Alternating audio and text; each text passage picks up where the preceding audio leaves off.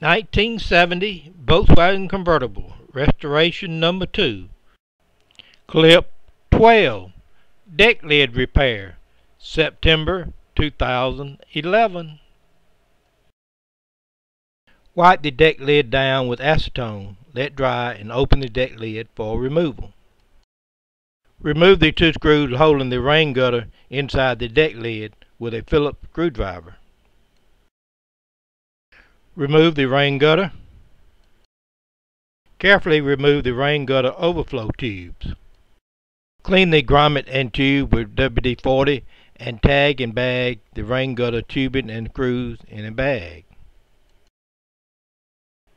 Clean up the rain gutter with steel wool, then sand with 120 grit sandpaper and 220 dry and wet sandpaper.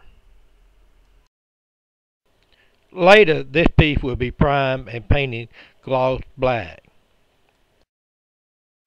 Note the routing of the tag light wire. Note the tag light wire colors to the connector.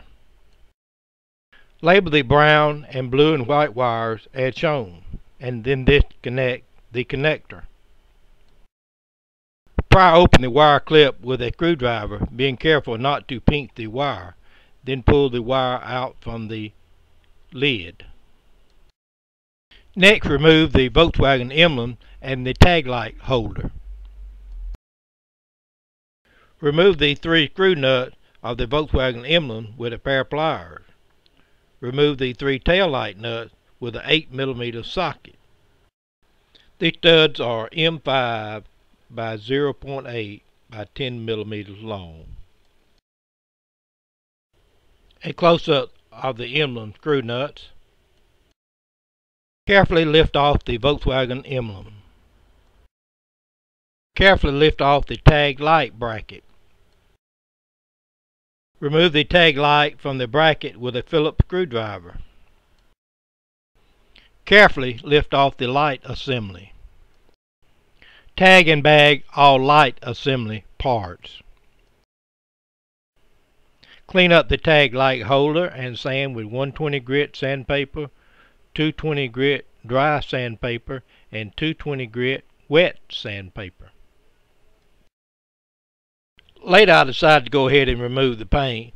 Tag light bracket is shown after 2 coats of paint remover and a sanding with some steel wool. Remove the tag bracket screws with a 10mm socket. The screws are M6 by 1 by 15mm long. Clean up the tag bracket with paint remover and go with steel wool, then 120 grit sandpaper dry, 220 sandpaper dry, and 220 wet sandpaper. Remove the 4 deck lid screws, 2 on each side, with a 10mm socket. The bolts are M6 by 1 by 10mm long. Note which hole the spring is connected to the deck lid, and squeeze the spring together with a slip joint pliers to remove. Remove the hood lock or latch with a Phillips screwdriver. Locate the dent that needs repairing. Beat out the dent from the backside with a body hammer. Inspect the front side of the deck where the dent was. Sand the dent area with 120 grit sandpaper. Sand both sides of the deck lid with 120 grit dry sandpaper. Sand both sides of the deck lid with 220 dry sandpaper.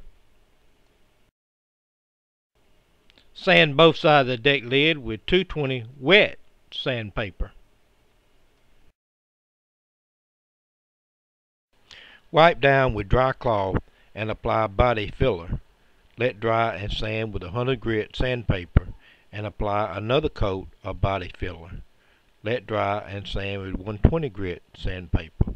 Work on this section 5 hours. The same procedure shown in the detail in the fender section was used for patching, dent, priming, and painting. After sanding each time, I washed the deck lid down with water, let dry, then wiped the deck lid down with wax and grease remover with one rag, and then wiped with another dry rag. Then I mixed the paint for painting the backside. Work on this section about 2 hours. Backside of deck lid after the second coat of prime painting. After sanding and prepping, a third coat of prime was painted on the backside. Work on this section about 3 hours. Sand the front side of the deck lid and make sure the area between the louvers are sanded well. Wash the deck lid, let dry, then wipe the deck lid with wax and grease remover with one rag, and then dry with another dry rag. Then mix paint for painting the front side. Work on this section 3 hours. I will now describe some of the supplies I may have only briefly mentioned above. Wipe wax and grease remover with a clean rag and then dry with another clean dry rag prior to each coat of paint. Do not use too much wax and grease remover. Wipe and dry quickly and then wait 20 to 30 minutes prior to painting. The paint supplier will give you some strainers and stirrers, but go ahead and buy a box of strainers since you will use 2 or 3 each time you paint.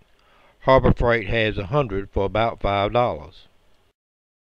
I started with the Vantage 89 thinner, but when I changed paint suppliers, I changed to a thinner from a DuPont supplier.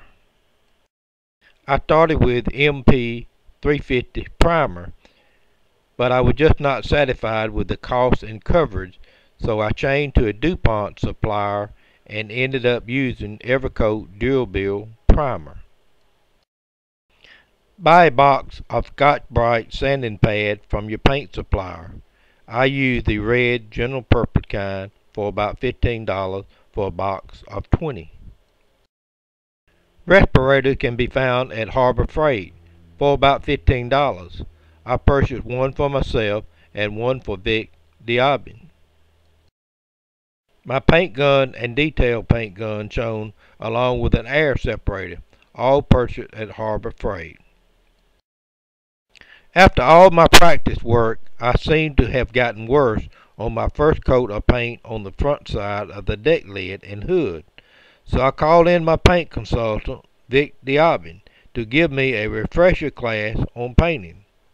It appeared that I had the spray gun not adjusted properly, paint too thick, held the gun too far from the surface, and I moved the gun too fast.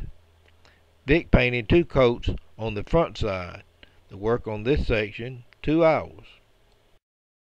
Deck lid after 4 coats of prime on the back side and 6 coats of prime on the front side. The deck lid was then stored awaiting for final rub down and painting. Work on this section 5 hours. Work on this chapter 20 hours. Hour to date 201. Stay tuned for progress reports.